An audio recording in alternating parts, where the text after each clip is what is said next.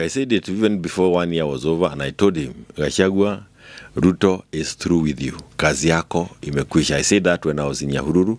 And I think 12 months later, he has come to see that he has been isolated. He's been abandoned. He is alone. His own people are being used. His own friends are being used to fight him.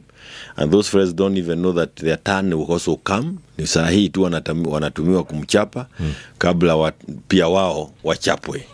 The game here is over. Mount Kenya, you don't wake up. People from Mount Kenya, 50 years down the line, mutakuwa mkisema kulikuwako na uongozi Kenya hii. We have been told of the plans that have been hatched in quiet places. And what are the plans? That you remain out of power for 50 years. We do not have to be in power, but you cannot scheme us out of power.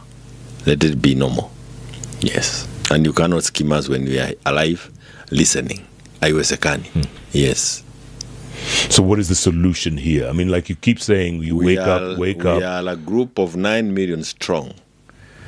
9 million strong block of voters in this country cannot be wished away by anybody. Remember last time? All we need to do is to wake up and avoid being told things that are not adding up. A lot of lies were sold to us last general election. We agree that those of us perhaps who were on the other side, we did not do enough, or we assumed that our community could decipher fake promises from genuine things. But where we are today is that everybody, watu sasa uwezi waambia kila mtu amerambwa.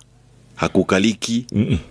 Hakukaliki, tumerambwa. Ulambwa kabisa. This is Legrand from Simple Generations.